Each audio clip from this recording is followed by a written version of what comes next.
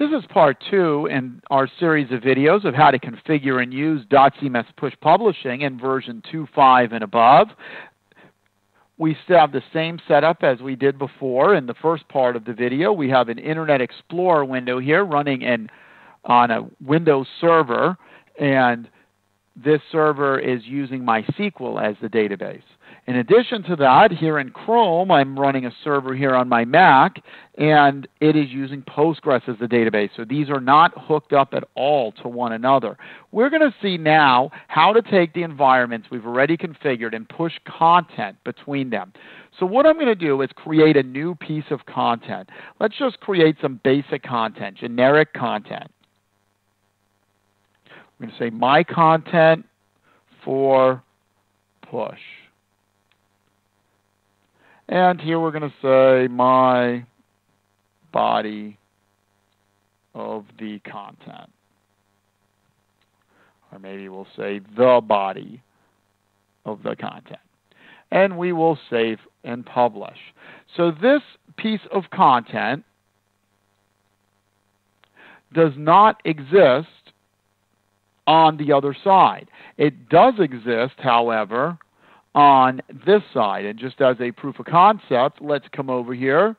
We can see here the last thing to be edited is this theme. So I'm going to go ahead and right-click here and push publish. Now, I am seeing this push publish option and this add to bundle option because I have an enterprise license. In addition, I see the push publish option because I have configured environments. Without environments and servers configured, you won't see this. Remember that when we push publish, we are push publishing to an environment. We don't push publish to the individual servers. All that's set up in the configuration that we went over in part 1. Now, I have a few options here. I can publish, delete, or publish and delete.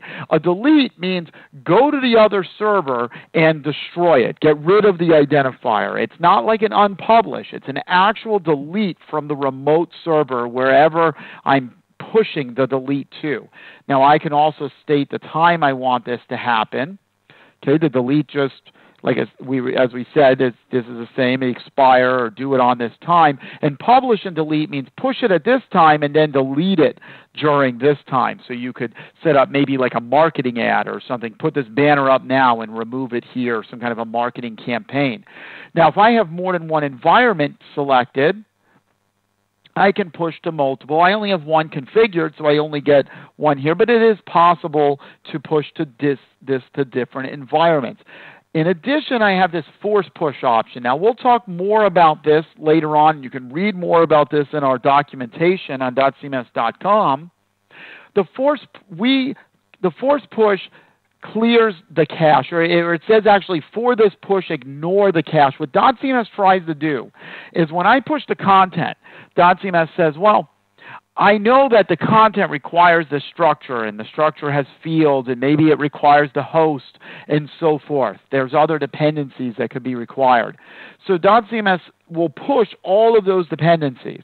Well, we don't want for every single push to get everything and always push the same thing. We want to control the overhead and the load that's happening there. So we cache and remember what did we push to which environments. So what the force push does is it says, ignore whatever cache you think you have and just push this anyway. I want you to push it and push all of the dependencies that go with it. In my case, I'm just going to go ahead and click Save here. That just scheduled a push. Now, it runs at the top of the hour. In the dotcms 2.5 install, in the base starter, under the site browser, we have the tool already added for publishing queue. You could, of course, add this where you want. And here you could see I have a pending item, which is the one I had just done. Now, soon we're going to see it appear here in the status history. Again, this is going to happen at 3:49. Now, I'm going to hop over here to the other side and also click on the publishing queue. And pretty soon we're going to see the status appear here.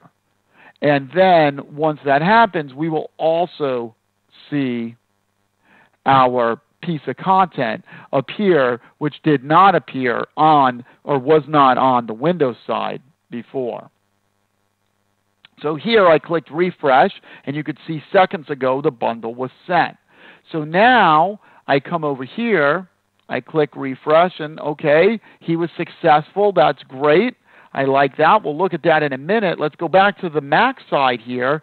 Now, this says bundle sent. In another minute, he's going to run again. And when he runs at the top of each minute, what he says is, do you have any updates for me? He checks the other side, and he says, do you have any updates on things I've already sent you? So this will be updated when my clock hits 3:50 in this particular case. Right now, all he knows is he sent it, but he's going to get the whole status the next minute, even though it's already done on this side.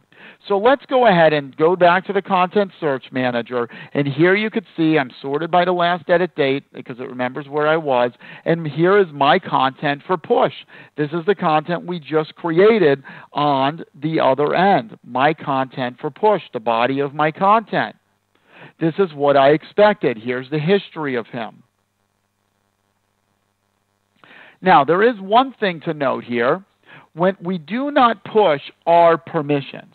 So what you will get when an item saves to .cms is you will get whatever permissions would be the default permission. So it would be like saving a new item there. So you do need to make sure on your receiving server that the way permissions inherit is set up. But as long as those things are set up properly, it'll just get the permissions it's supposed to get, like creating a new object in .cms. We'll make some future videos here. We'll show how to do this same thing by adding to a bundle and so forth. You'll see that in part 3 and following.